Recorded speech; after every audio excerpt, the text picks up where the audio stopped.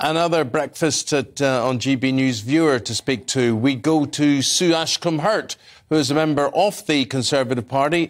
Sue's from Sandbach, and we know Sue because she's appeared on the programme a number of times. Last time I saw you, Sue, of course, was in Manchester. Good to see you again.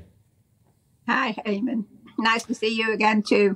Good. Well, what do you think about, we're here today talking. It's always nice to touch base again and your politics. And where do you stand on what's been happening overnight?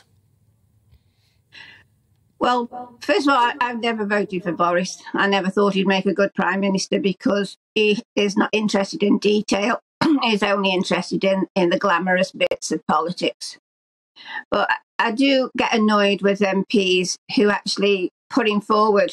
We were only given two choices at the election for a leader, and that was him and Hunt. And in my view, neither of them were fit for purpose. But I think Boris has got two big problems. One, he's got the media and the Remainers against him all the time. No matter what he does, however small it is, they blow it up into something humongous. And the second thing he does is he promotes his mates. He doesn't look for the best person for the job. And that's the first thing I think every Prime Minister should do. I'm going to bring in Lord Moylan, who's sitting beside me here together with Norman Baker, with their opinions on what you're saying and to talk to you about that. Lord Moylan, you hear what Sue's having to say there. She's saying that Boris has got a problem with the media. There's perhaps a witch hunt to get him out of office, and he promotes his mates. Were you one of his mates? First of all, my policy is the voters are always right, so I'm not here to argue with Sue. And the Conservative never argue with members of the Conservative Party and activists, because they're definitely always right. I think Sue makes a very good point, and I think a lot of people have spotted that, even people who are not Boris supporters like Sue, that the relentlessness of the media coverage and the focus on Boris and the way it's become a sort of a game for the media is something that I think has struck home with a lot of people.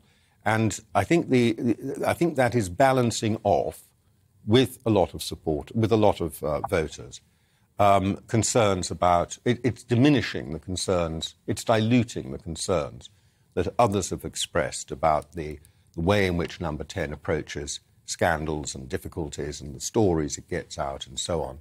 So I think there's a lot to learn from listening to... But is she right when Sue says... No, I'm sorry, can I come back to this thing about promoting? Yeah. Sorry. Yeah. But any Prime Minister who puts a cabinet together has to think about how to balance it across the party. And Boris set out doing that. And I think there's a lot of balance that he's tried to represent different groups and different elements of the party, perhaps almost too much, to the point that I think in some ways Boris's sense of direction has been diluted by having people from different wings of the party. This idea that he just promotes mates is not borne out by the evidence. There are plenty of Remainers who've served in the cabinet and as ministers, and he's balanced off lots of people, almost to the point of diluting his own purpose. Sue, what next? What next for Boris Johnson? Is he toast, do you think? I think that the rebels... I mean, in the Daily Mail this morning, it's saying if he doesn't go himself, this is war. And that really disgusts me as a Conservative supporter, that this is what happens to Conservatives after they've been in office a while. They just start thinking of themselves and not the country and their own ambitions. And if anybody, they're all jealous of whoever's in the Prime Minister's spot. As I say, I've never approved of him, but it's wrong for MPs to decide to get rid of him when he's been voted in by a huge majority of 80 seats that they think they know better and they want to get rid of him.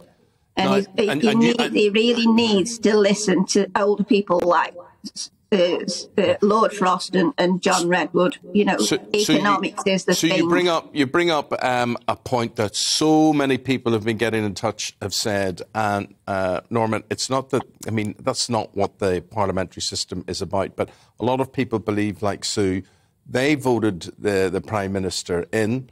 So therefore, they think it should be up to them to take him away and not his parliamentary colleagues. Well, I think some people voted for the Prime Minister, some people voted for the Conservative Party, some people voted for their own local MP. It's not as simple as saying that every single vote cast for the Conservatives was a vote for Boris Johnson. But we are a parliamentary democracy. The Prime Minister is only there as long as his own party supports him. That's the same with any party and any Prime Minister at any particular time.